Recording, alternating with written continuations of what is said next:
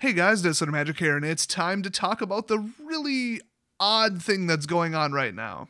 Out of nowhere, Wizards is like, hey, we're reprinting Planechase, Planechase Anthology. Cool. In fact, next year they're doing Arch Enemy. I mean, it makes sense. It's like a side game thing, kind of like a game modifier. It's not really like a new format. I mean, you guys know what Planechase is, but honestly, I'll say 90 to 95% of players that I talk to have never heard of Planechase. It came out in 2012, and not everybody at my store has been playing since 2012, and a lot of them back then didn't give a crap about it back then either. Hell, if you don't know what it is, go watch my video on it. So out of nowhere, they do this, not very popular format that basically nobody's playing, and they decide to reprint it, which in itself is weird, but, it's a cool format. It's really fun. So the fact that they bring it around again gives people the opportunity to acquire it and then play it, and maybe a couple people will get back into it, but it's not like some huge moneymaker. I mean, this isn't Modern Masters we're talking about. I mean, this is kind of equivalent to like a From the Vault or something, where it's just a couple go out, a couple people are interested in it, and it's supposed to kind of maintain a high collector's price, kind of a premium, and there's not very many to go around. And that's exactly what, from what I heard, they told the WPN stores. They're like, this is a very, very limited small print run. It's WPN only, which automatically implies it's a small print run. So get your orders in, and everybody kind of said, oh crap, I don't want to run out. And this is the kind of product, honestly, you'd hold for like 5 years. Not hold, but like have on the shelves. Like you don't expect to sell out on it on day one.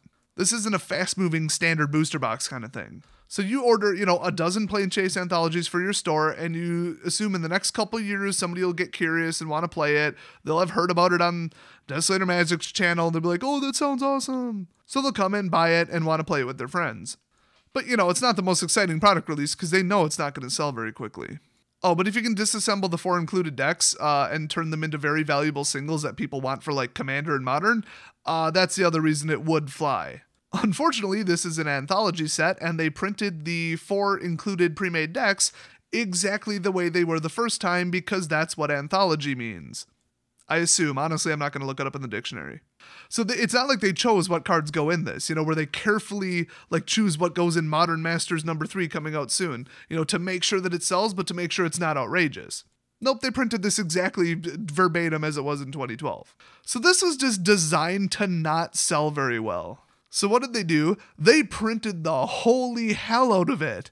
I think you could actually rebuild a scale model of Disneyland out of Planechase Anthology boxes. If they took all the Planechase Anthology boxes that they created and stacked them on top of each other, it would be the first space elevator.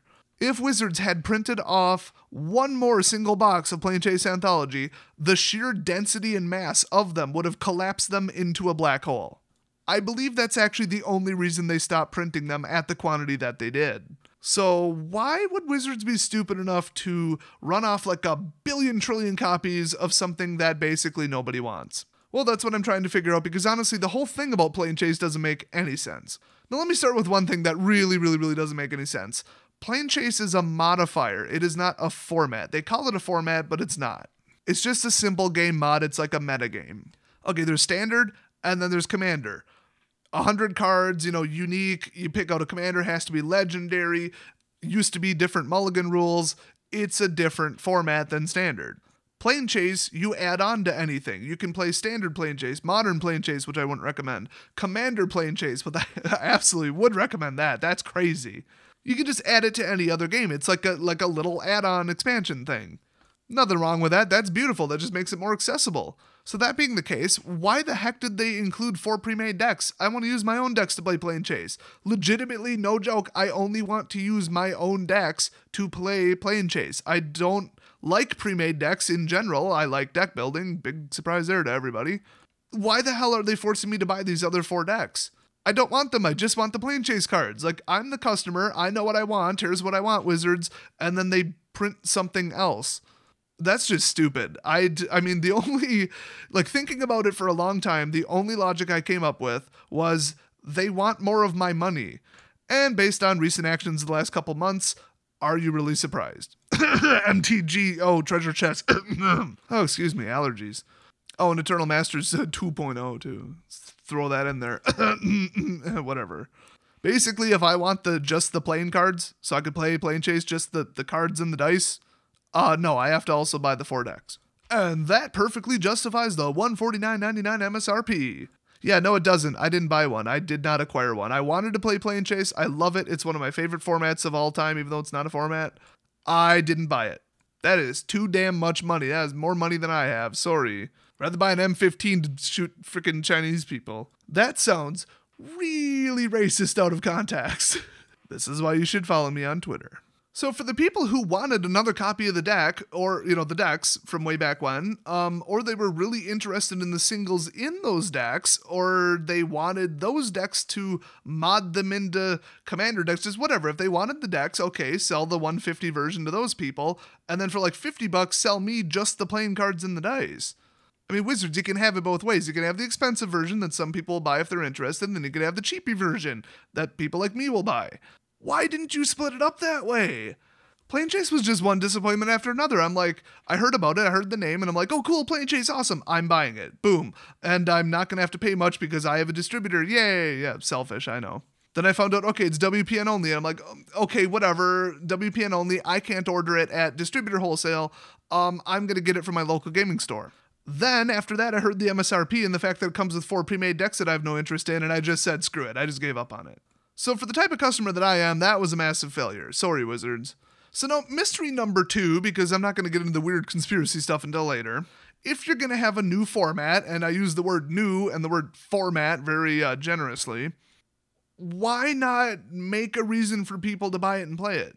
Okay, people were not showing up to FNM. FNM was flipping over to Modern at a lot of stores, or Commander, Draft, or whatever.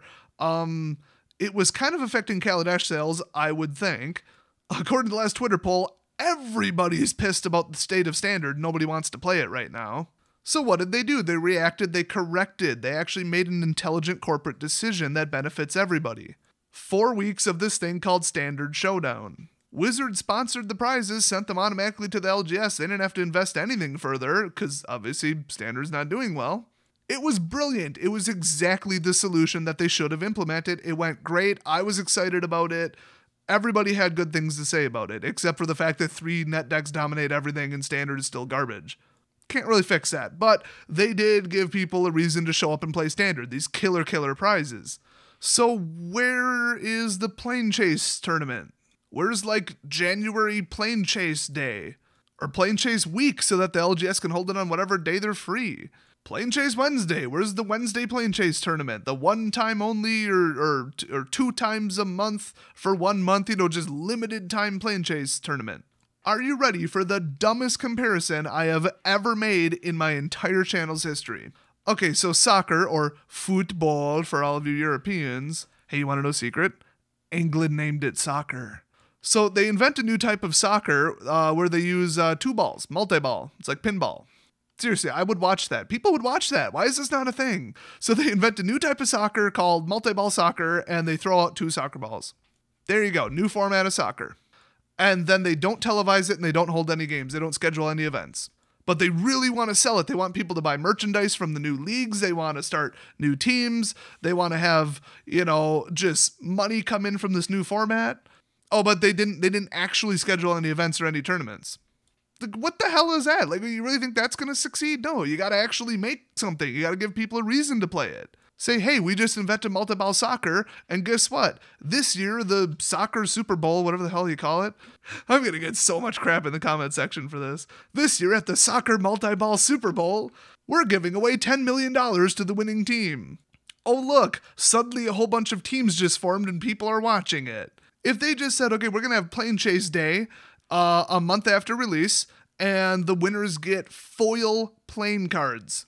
Like those oversized cards. Oversized foil playing cards.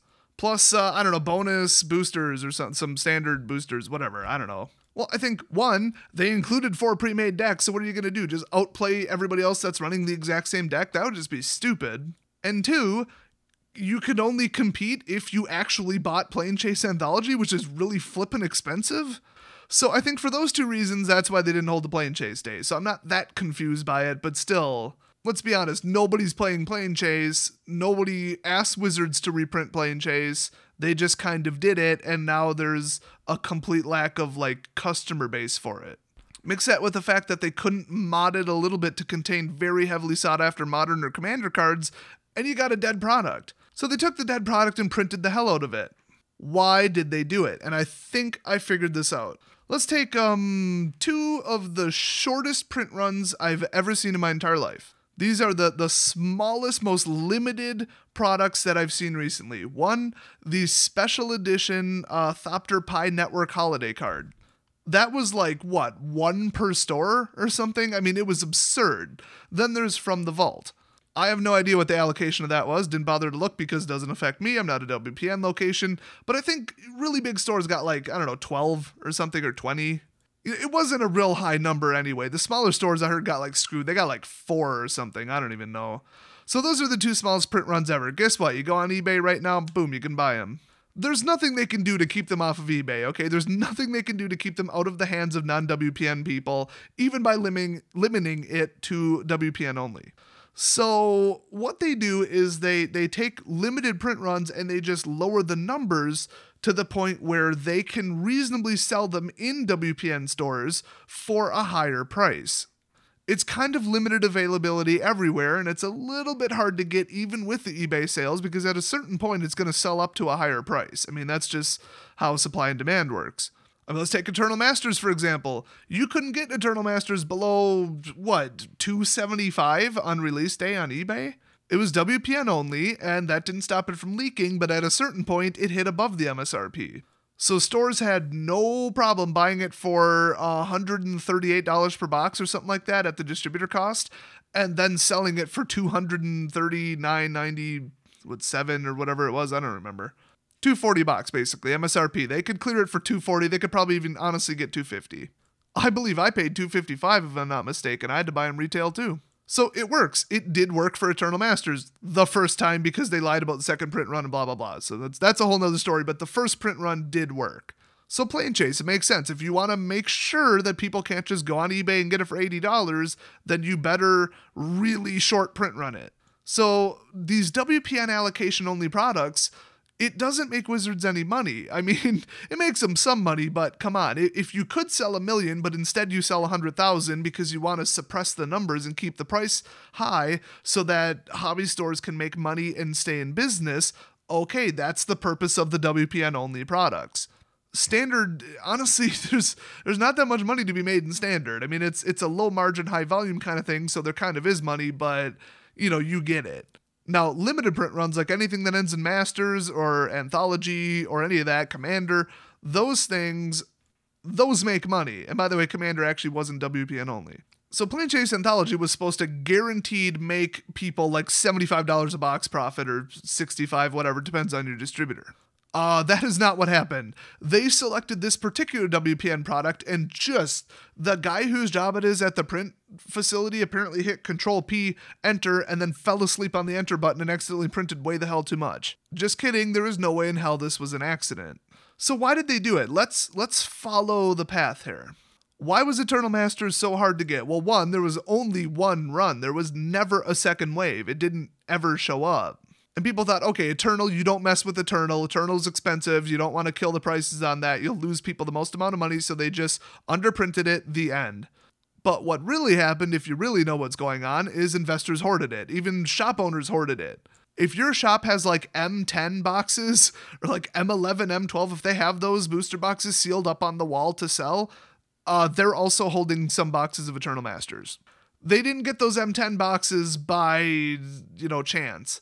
That means they hold stuff, they sell it later for a higher price. So everybody, large investors, they were buying up everything they could because they sit on it and they sell it later. And that's not completely evil. There's an evil side and there's a good side. So the good side is 5 years from now, people buying up, we'll just say Planechase Anthology, are ensuring the availability of Planechase Anthology. I mean, if nobody held on to it, you wouldn't be able to buy it even more than like a year from now. Nobody would have it. So they're doing a service to the people, and yeah, they're taking a little fee for it, but usually it's reasonable. Like, if you went to go buy a box of M12 right now, I mean, it'll probably cost you, what? Flirting with 100, maybe a little over 100, obviously higher than like 78 a box, which is probably close to what it cost. But people aren't going to store it, and lose $10,000 in the meantime to hold it for a couple years, 5 years, and then just sell it for the exact same price. Okay, they're going to mark it up a little and they're going to make a profit. That's just what it is. They're not really price gouging it, but they are ensuring the availability of, we'll say, M10 boxes. If for some reason you wanted to open M10, you can do it because of these investors. That's the silver lining. The problem is Eternal. Nobody could get their hands on Eternal because all the investors were buying them all up for like $220, $230, $240 a box. They were fine with that because they knew it was short, and then they all just held it, and it never got to the people who actually wanted it, the actual customers and the actual players. So here's my theory. Wizards purposely screwed those people over, and here's why I think it's not even just a theory about Planechase Anthology, because they knew people would sit on it. It's also a bit of a pattern at this point. What did they do with Eternal Masters? They either tricked them by holding the second wave and just holding it, or they literally reprinted a second wave to screw over these investors because they realized that nobody got their hands on it, and honestly, there was more money on the table because there's customers still asking for it. I mean, maybe Nintendo could learn something from this. If more people say, hey, I wanted a Nintendo Wii, but Planet Earth is sold out of them, can you make some more? Maybe then they should make some more, or they're leaving money on the table. And then there was a Wii shortage for 2 years. Seriously, Nintendo. Seriously. I mean, then like Amiibos. I mean, they've got a history of this. So I think that Wizards knew people were going to hold on to Eternal Masters because it's such a prestigious, elite, like foil force of will, never before seen in foil, just crazy set that is guaranteed to be worth more in 5 years. It's a safe bet, so investors are going to just attack it. So what did they do? Second wave that sucker. What the hell do they owe to investors who are just like leeching money out of the game? That's what they're doing. They're taking money out of customers' pockets and putting it in their pocket, and then it doesn't go to Wizards. And that's not the exact whole picture, but you get it. So they knew they're going to do that with Planechase Anthology. They knew they're going to do it with Eternal Masters. So boom, second wave of that on top of, holy crap, Planechase Anthology. Like, it was like stores, from what I heard from local store owners and the internet and just as a whole, store owners were like, oh, I'll take 10. Okay, cool, we'll try to get you 10. And then Wizards sent the distributor however the hell many they want. It's not the distributor asking how, like, hey, we'll take 10,000. No, Wizards says, you'll take 50,000. Have a nice day. Here's your bill. That's how that works, in case you're not familiar. So Wizards overprinted it, sent it to the distributors, and the distributors were like, okay, we got to get rid of this now. So they're calling up shop owners and they're going, okay, we know you ordered 10. Would you like another 100? And so Slippery Steve's Discount Cards and Bail Bonds says, yeah, we ordered 10, 100 though, you say. We don't have 100 customers. I'll take an extra 2. So was Wizards just purposely trying to screw over the distributors, or what the hell's going on here? Like, what purpose would that serve? The distributors would, like, drop them as a product. Like, no joke. They'd have to start burning copies of Planechase Anthology to heat their warehouse. That would be the only value of it. God, this video is getting weird, dude. No, here's what happened. Here's what actually happened. Word on the street, the whole word ahead of time was, this is a WPN only product. That implies that there's not going to be that much to go around. So if you want to invest on it, you better start, tugging some strings and calling some people to get as many as you possibly can. So people are in, oh my God, scarcity mode. So the shop owners, instead of ordering 8, they ordered 12, whatever. And then when they called more, and said, hey, we have 100, they just said, no, we're good with 12. Hell, we were good with 8. Like, you said it was going to be short. So yeah, we got what we need, thanks. But for every 50 people they called that are legitimate store owners, you've got the people who are WPN decoy locations, basically. 99% of their product is sold online, but they have a little tiny hobby store, that holds F&M just so that they can be a WPN location. And then they over-order the hell out of everything and just use it as an excuse to sell stuff online. Yeah, those exist. They're kind of big. I know of about a dozen personally. Realistically, there's probably thousands. So those people, their customer base is, 20 people that show up to F&M and 10,000 people on their website or on TCG Player or on eBay. I mean, you think Troll and Toad or like Card Kingdom or any of them are non-WPN locations? Hell no, they're not. But you think that their WPN allocation matches exactly the amount of people who show up for F&M? Oh, I think it's a little higher. So you guys know what I'm talking about when I say decoy locations. So those people get the call and they said, oh man, okay, I'm going to get 24. I'm going to order 24. Boy, I hope they fill this one because I'm going to sit on, 20 of those. I'm going to put 4 up in my store. I'm going to be fair about this. I'm a WPN location, but I'm going to sit on 20. Then the distributor calls and says, hey, do you want 100 more? And they're like, yes. And they're already planning their trip to the Bahamas because they're like, oh my God, 100? It's a miracle. It's raining money. And then like the next day they find out, wait a minute, distributors have like an extra 1 million of these.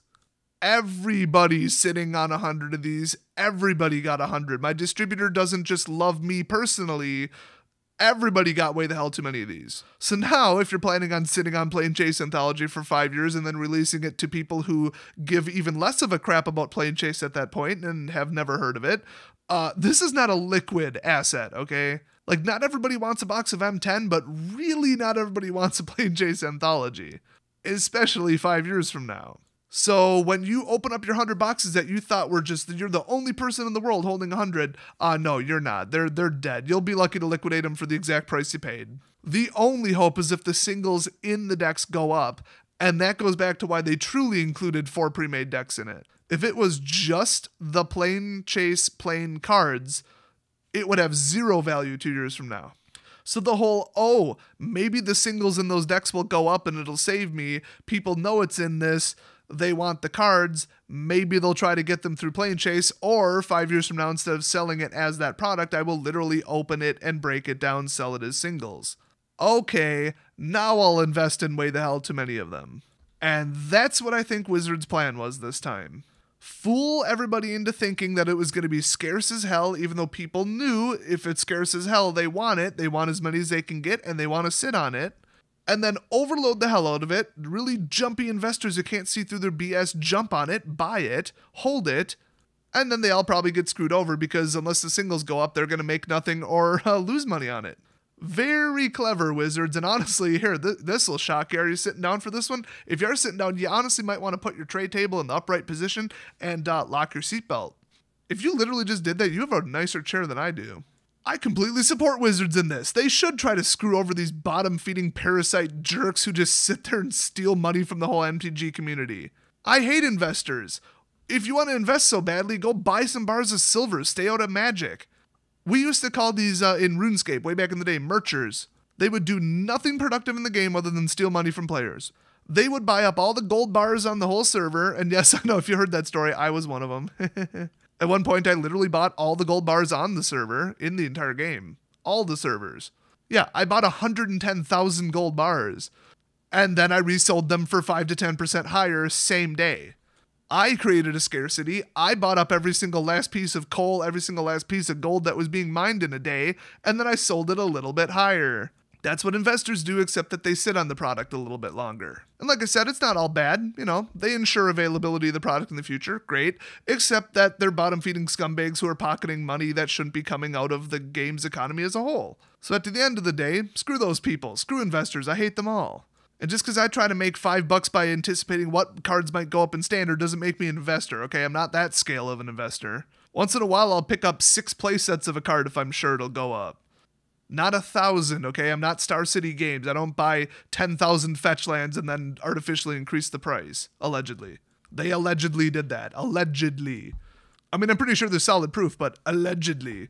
I think even they admitted they did it, but I'm still going to say allegedly. So if Wizards, 1, makes way the hell more money printing Planechase Anthology than they normally would have because they had buyers for that volume, and 2, completely screws over investors, I'm all for that. It would seem between Eternal Masters and Planechase Anthology, they are firing cannonballs, just warning shots across the bow of these pirate jerks.